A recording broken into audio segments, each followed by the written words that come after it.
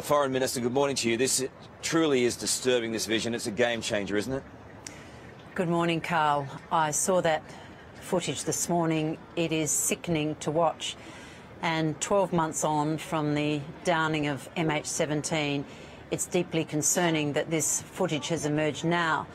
I can't verify the authenticity of it. I'm assuming that it's part of the Dutch Safety Board investigations.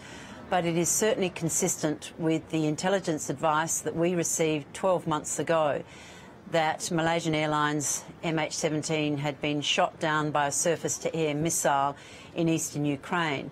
This footage is certainly consistent with the advice we received 12 months ago. The investigation has almost been completed. A final report is due to be released in October, we believe. That's why Australia and 4 other countries that make up the Joint Investigation Task Force are calling for the United Nations Security Council to back the establishment of an international criminal tribunal so that those who are responsible for this atrocity can be brought to justice. You have said repeatedly those who are responsible for this should be brought to justice a number of times, even on our program. Don't we definitively know now? Well, there has been an independent investigation carried out by the Dutch Safety Board with other international aviation bodies accredited to it, including Australia's Transport Bureau, Safety Bureau. So a number of entities are involved in this investigation. You will recall that when we obtained that unanimous resolution of the Security Council on the 21st of July last year, it called for an independent investigation. Well, that's been undertaken. It also demanded that those accountable for it should be held to account. So those responsible had to be held to account, and it also called on all states to cooperate in establishing accountability. That's why we want to return to the Security Council to get Security Council backing for the establishment of an independent criminal tribunal, and that will require the support of all the permanent and non-permanent members of the Security Council. Boy, this is slow going though, isn't it? Clearly News Corp have got this exclusive video this morning. It's a year on. I mean, is it frustrating for you here that we haven't seen justice for all of those people who lost loved ones? Karl, there have been 3 investigations going on, and these things do take time. You will, of course, recall that we had to gain access to the site. We had to retrieve the bodies, retrieve the remains.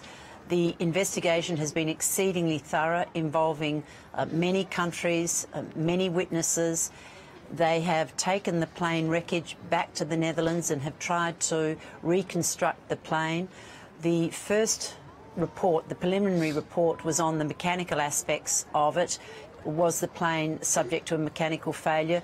And you will recall that the preliminary report said that the plane had been hit by multiple high-energy objects. That is consistent with a surface-to-air missile. The next report, which is the most sensitive, is the one that we're waiting on to establish responsibility. That is the one that we believe will be released in October.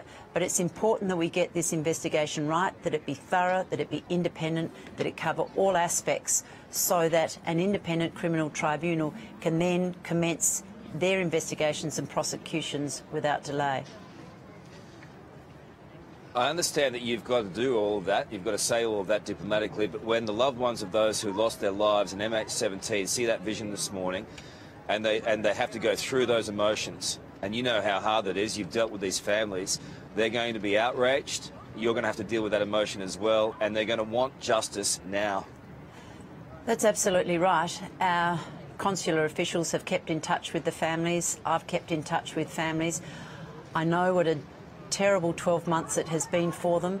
Today, about 200 family members are gathering here in Canberra for a memorial service 12 months on from that fateful aeroplane flight.